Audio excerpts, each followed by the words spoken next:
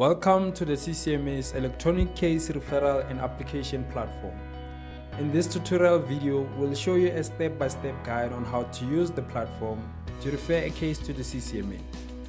The platform can be accessed from the CCMA's website www.ccma.org.za or the CCMA's mobile application, the CCMA Connect, which is available to download on all app stores, or the CCMA's social media pages, or via this link cmsonline.ccma.org.za.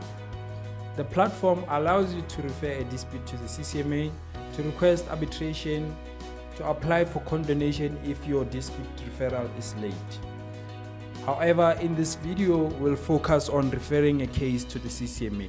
The first step is to click I want to refer a dispute to the CCMA, which then opens a new window which says LRA 711 details of the referring party.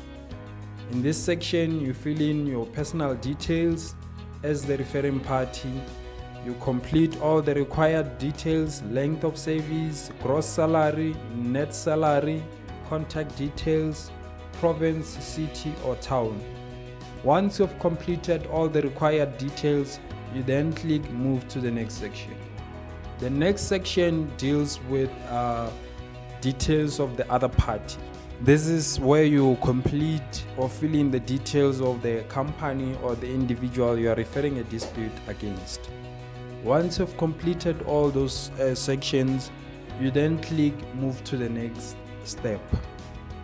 Step number 3, this is where you'll fill in the dispute specification or nature of the dispute. You follow the prompts, you fill the required information, you then click move to the next step. This is what you will apply in each step until you reach the last step, which is step number 6. You complete what's required, you consent to the form, and then you click submit the form.